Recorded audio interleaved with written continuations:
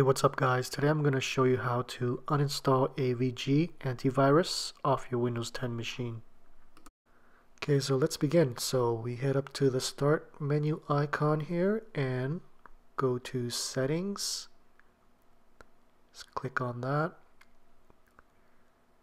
And from settings we'll click on system. And from there we'll see, let's see, app and features. Let's click on that. And we can scroll down the list here and find our program that we want to install. In this case it's AVG. There are two different programs here that comes with the AVG install. Another way to do it is by typing AVG.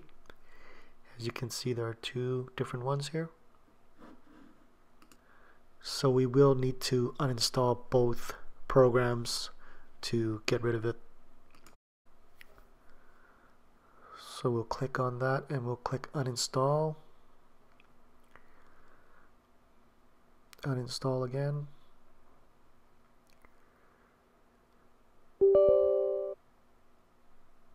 Alright, so we got this window that pops up and tells us we have to uninstall AVG protection first.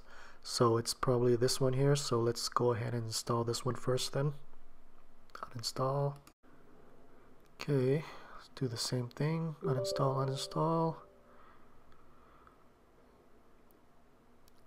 Alright, so we get to repair or uninstall. We want to get rid of it, so let's uninstall and yes, uninstall.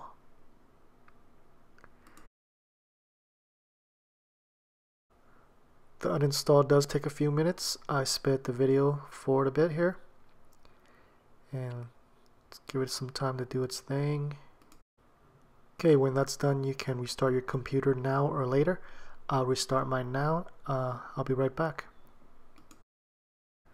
Alright, so we're back for round 2 of the AVG uninstall. This time we'll just do a quick search for settings. And that'll take us to this page here. We'll click on System, Apps and Features. Okay, so let's uninstall that last one, that AVG Zen, which is right here. Select it, uninstall, uninstall.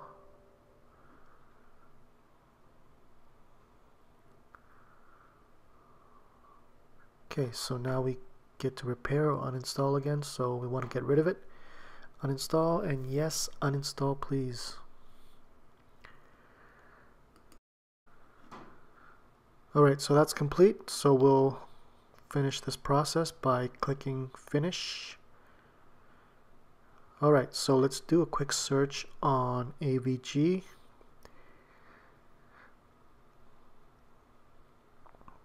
Just type AVG in the search box here, and yeah, so looks like both AVG installs are gone, and that's the video. Thanks for watching.